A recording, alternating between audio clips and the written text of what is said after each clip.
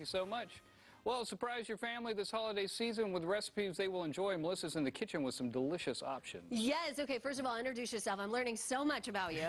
Well, my name is Eddie Zamora, at the Foodie on social media, and these are some tostones. Yeah, which Tostones. I've never... Tostones. Did I say it right? Yeah, no, you did. You did. That's on point. Now, it uses this special little device here. I've never seen before. Where do you pick this up? So, at a Latin supermarket, I mean, I'm from Caribbean descent, so we call them tostones, but in like Colombia, they call them patacones. Essentially, they are green plantains. And that's what they look like in the store. Okay. And they're not ripe, so you want the green plantains. You don't want the brown ones. Okay. Right, you want the green ones. Why do you want green?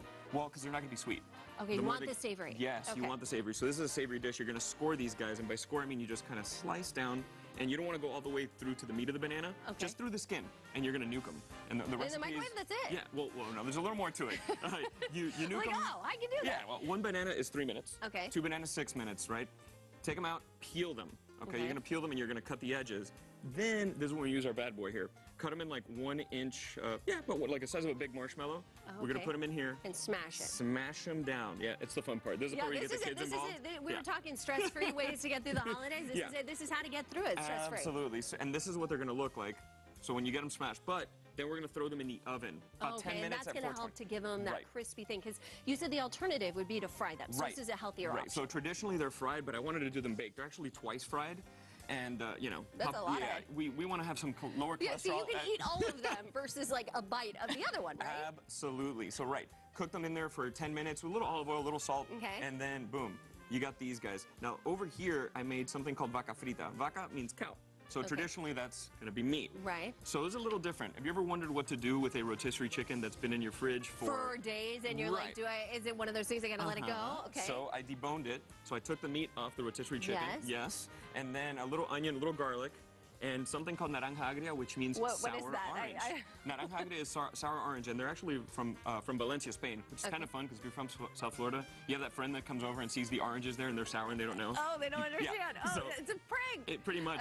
I put a little sour orange in there, and then I pan-fried it. So a little olive oil, so you're cooking it again, and you get it nice and crunchy. Okay. So here's our little tostón.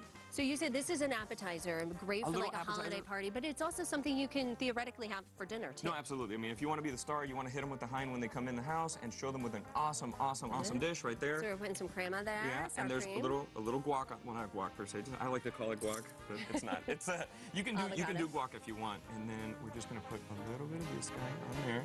Okay. And just put a little bit of salt on top. You can also do a little bit of pepper, or sometimes we'll put lime, squeeze a lime on top just to get that little tartness too. And then you're going to want to wash it down with the milk. Absolutely.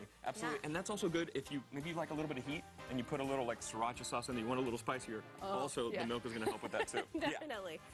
So you make it your own, essentially. That's and it's kind of fun to put these together. You know, it's fun. And I see this is something you can even do as a family, do with the kids. Absolutely. Absolutely. So I'm going to do, do you want to make one? No, I'm just I'll do it. I want to help.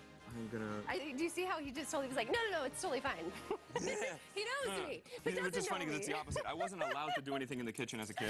Oh, okay. I was not allowed. Yeah, no, I'm not really either. The Latino household did not allow me. Grandma was like, get out of the kitchen and go play baseball. But you said this is something that you did your whole life. Like your grandma made them, and your whole family? My grandmother, my mom made them, and this is kind of a way that every year, I don't know, I pay homage to them. That's awesome. Yeah, it makes me feel like I'm back home in Miami, even though I live in Los Angeles now. Yeah. Okay, so this recipe is going to be up on the website, gotmilk.com. You'll also have a blog if people want to follow you and check you out. Absolutely. So across all social media, I'm at the Foodie. That's the Foodie. And I mean, lots. How'd you come up with the name? Because all your food's Yum Yum? Probably because, yummy is something that I would use in my life all the time. I would see like a nice car and be like, man, that car's yummy.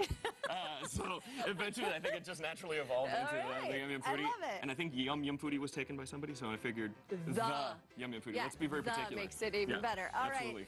Stick around because you're going to do a sweet recipe as well for us. Yeah, for sure. A little sweet stuff. Little sweet stuff at the end of the day. Code, make sure